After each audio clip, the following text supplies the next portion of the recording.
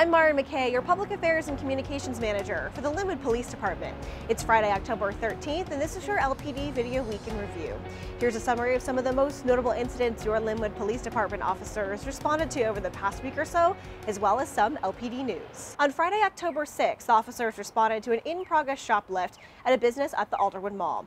Loss prevention told officers they recognized the subject who was involved in the theft and who was currently concealing items. Officers made contact with the subject, and the subject began running, and in the process dumped 2 Michael Kors bags under a vehicle.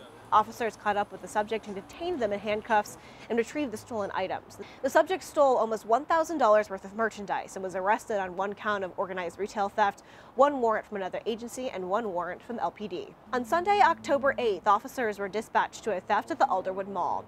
Loss prevention stated they witnessed 2 subjects walk out of the store without paying.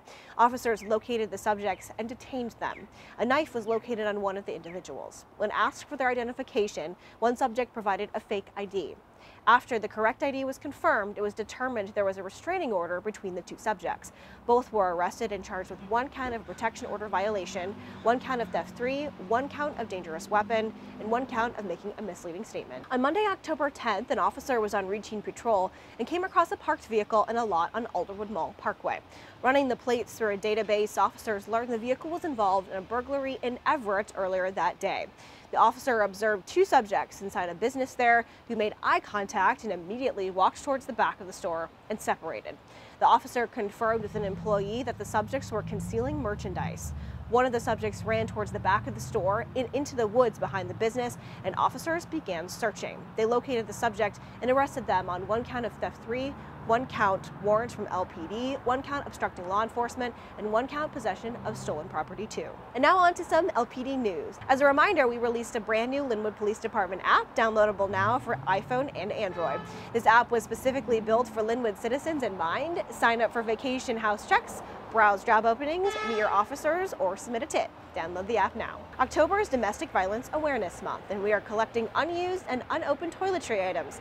The donation bin is located inside our building at the front. Our custody team is looking to hire, so come join the team as we prepare to open a brand new facility designed to be the model in criminal justice rehabilitation. We're looking for service-minded people who work well in a team environment and want to make things a little bit better. To qualify for hire, you must be a U.S. citizen, have a high school diploma, and be at least 20 and a half years old. We offer competitive salaries and signing bonuses for both new and lateral officers. Please visit the website on your screen for more information or download the Lynnwood Police Department app to apply through the app. We're looking for volunteers, and there's a variety of different opportunities like Citizens Patrol, car seat safety technicians, or volunteers in public safety. There's plenty of ways to join our award-winning team and help your community. Visit the website on your screen for more information.